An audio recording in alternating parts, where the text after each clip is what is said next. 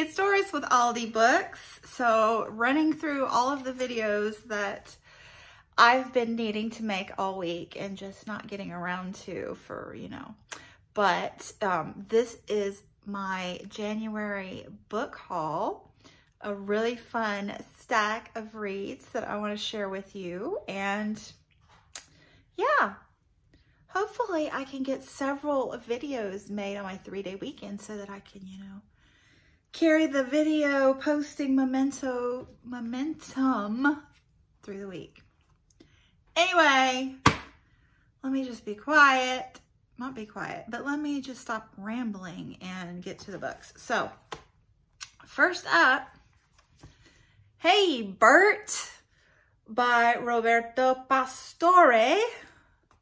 Yes, this is a poetry collection from our very own Bert from PaSTORY Time, and I hear great things about it, and I'm super excited to dive in, maybe today. This weekend, definitely, though.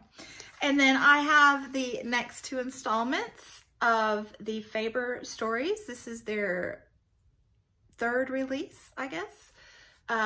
So 10 more of these. I think Shawn and I are gonna go ahead with it. We debated, but because we started off strong, and then it seemed like the end of the year, they were all kind of blah, what is that? Blah for the most part. But I just couldn't resist. My words, my tongue. Slow down. I just couldn't resist because Barbara Kingsolver, hello. I'm not gonna not buy that one. And then Junot Diaz, The Cheater's Guide to Love. A lot of these 10 that were just released last October are diverse authors. So really excited to see that and want to just give them a whirl. So I think I'm going to film another video to send to Shawn today and gets back on our little conversation series with those. So then my next German read for the German readathon hosted by Mel and Britta is River by Esther Kinsky, translated by Ian Galbraith. This one is the group read, so that's why I went ahead and got it for February. So I'm gonna dive into that soon-ish. And then Heavy, an American memoir by Kisa Lehman. I just have heard great things about this for a while now, and I forget who held this one up, but I just was really pulled in by the color combination on the paperback. I can't help it. I'm a sucker for covers. I typically don't like stacked titles like this, but this one really spoke with the title itself and the layout design. So yeah. Yep. And this will be a good read for Black History Month. And then I finally got Aya, Life in Yop City by Marguerite Abouet. And I think, oh, that's the illustrator, I believe. Clement Aubry. And then the translator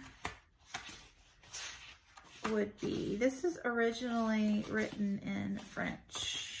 So, oh, it's a graphic novel, by the way.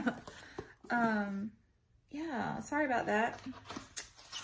Yeah, but I have been wanting this one for quite a while now.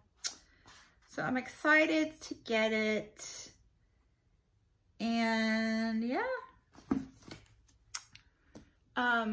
This is my translated work for the month, along with the German one.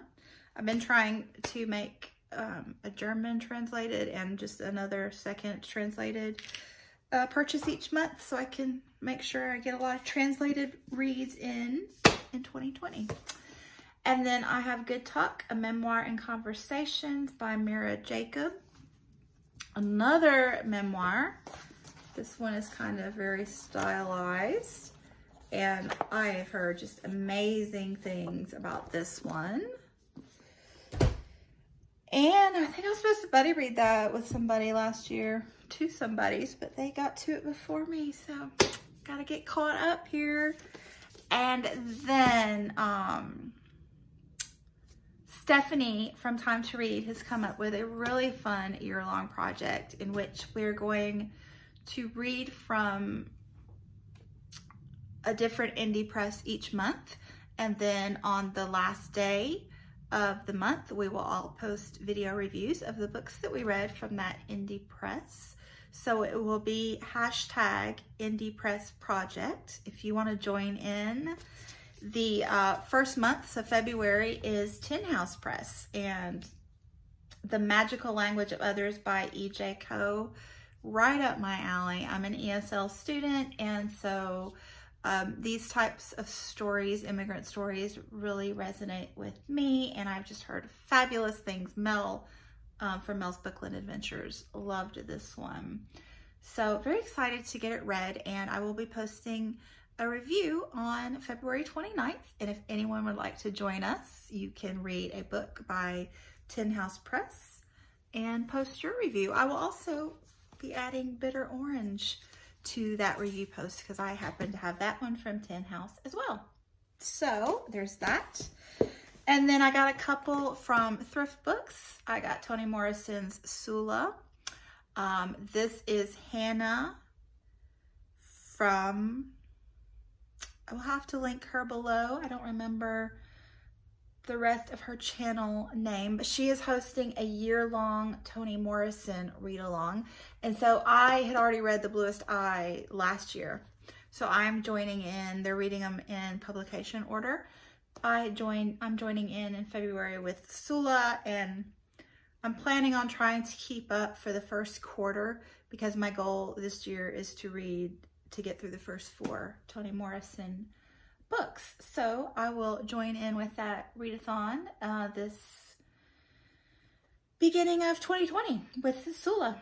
And then another buddy read with Joe Smith and Charlotte from Tired Mama Tries to Read is Wendell Berry's The Memory of Old Jack.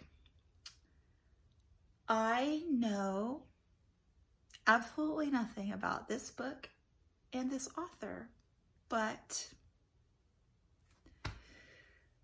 Joe and Charlotte are reading it with me, and that's all I care about. But I'm sure it'll be fabulous. Looking forward to that. And then finally, I have a pre-order. So excited. I've decided after reading Himself by Jess Kidd that I am going to love everything that Jess Kidd writes. I have that feeling. Therefore, I need to be a Jess Kidd completist. So I have been waiting on this one. It came out in the UK last year, but US covers have been really stepping it up. So I've waited for this cover, and I'm also going to buy Hoarders, which I think it's Hoarders. It's Mr. Flood something or other, Penumbrian, I don't know. It's some long title in the US, but it's the paperback has a cat on the cover. So I need that one too. Anyway, I'm going to buy that one for my birthday, whatever it is. But this one just came in the mail. Things in Jars by Jess Kidd. And look, is that not stunning? Oh, yeah, I'm so happy. But very excited to get to my second Jess Kidd that I know I'm going to love. So that's it. Stay tuned for whatever other videos that I think I need to film today and release this week. Thanks so much for watching, and I'll be back soon. Bye.